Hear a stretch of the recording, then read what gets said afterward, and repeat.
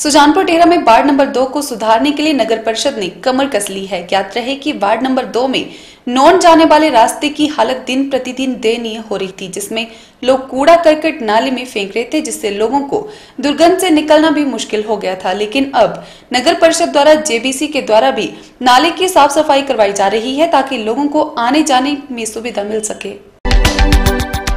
सुजानपुर टेहरा में ward number 2 को सुधारने के लिए नगर परिषद ने कमर कस ली है। ज्ञात रहे कि वार्ड नंबर 2 में नॉन जाने वाले रास्ते की हालत दिन प्रतिदिन दयनीय हो रही है, जिसमें लोग कूड़ा करकट नाले में फेंक रहे हैं, जिससे लोगों को दुर्गंध से निकलना भी मुश्किल हो गया है। ज्ञात रहे कि ये रोड ऐतिहासिक नॉन की तरफ जाता है, जिससे पानी के स्रोत को साफ रखने के लिए सरकार लोगों से वादा करती नजर आ रही है। लेकिन रास्ते में गंदगी का आलम होने के कारण कूड़ा करकट बरसात के दिनों में नॉन के साथ मिल जाता है, जिससे लोगों और नगर परिषद द्वारा वार्ड नंबर 2 के नाले की सुध लेते हुए वहीं लिंक रोड से रास्ता बना दिया है। वहीं जेबीसी के द्वारा नाले की साफ सफाई करवाई जा रही है, ताकि लोगों को आने जाने में सुविधा मिल सके।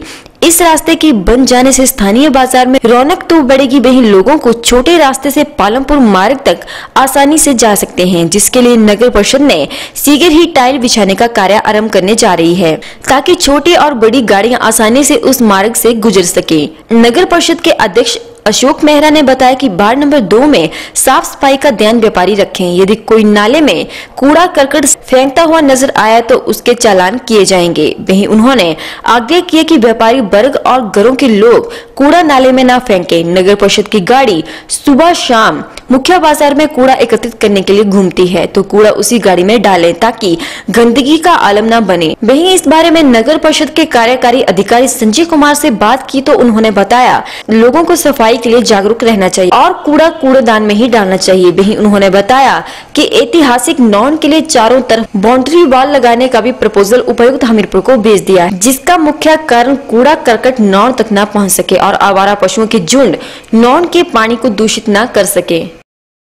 उसको बिल्कुल साफ कराया जा रहा है, बिल्कुल प्लेन कराया जाएगा। जितनी मिट्टी सीटी गंद सन सब उठाया जाएगा और आज दोपहर को लेबर लगाई जा रही है। जितना प्लास्टिक है उसको इकट्ठा किया जाएगा पहले, फिर उसके बाद साफ कराया जाएगा। उसके बाद अगर कोई भी गंद फेंकता हुआ मिल जाता है उस पर कड़ी कार्रवाई की जाएगी और गंद तो बिल्कुल बर्दाश्त नहीं किया जाएगा। कूड़ा जो है अपना जो गाड़ी आती है उसमें फेंके, गाड़ी 2 टाइम आ रही है उसमें फेंके।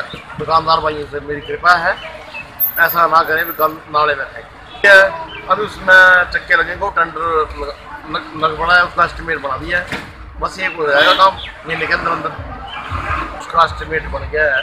उसमें चक्के डाले जाएंगे बड़ी जल्दी, बहुत ही जल्दी उसका काम लगने वाला है।